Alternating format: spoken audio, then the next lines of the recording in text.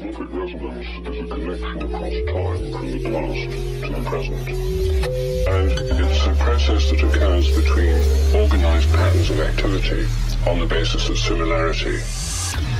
What it means, in effect, is that each species has a kind of collective memory.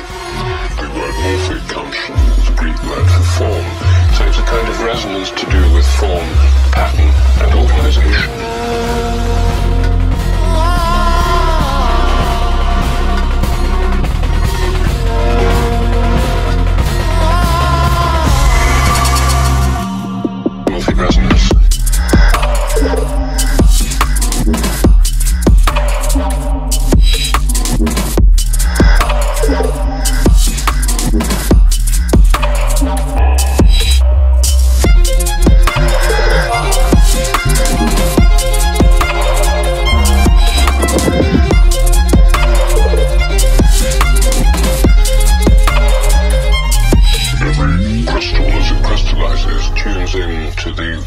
Previous crystals of the same chemical crystallized in the past.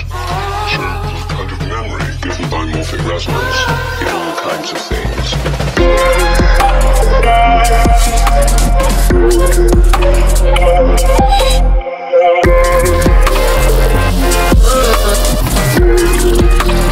Crystallized in the past.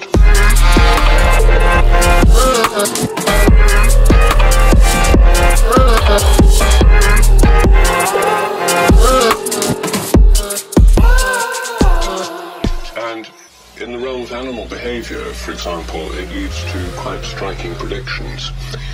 If rats learn a new trick here in London, then rats all around the world should be able to learn the same trick quicker. And there's already evidence that this actually happens from studies of rats in laboratories, when lots of rats.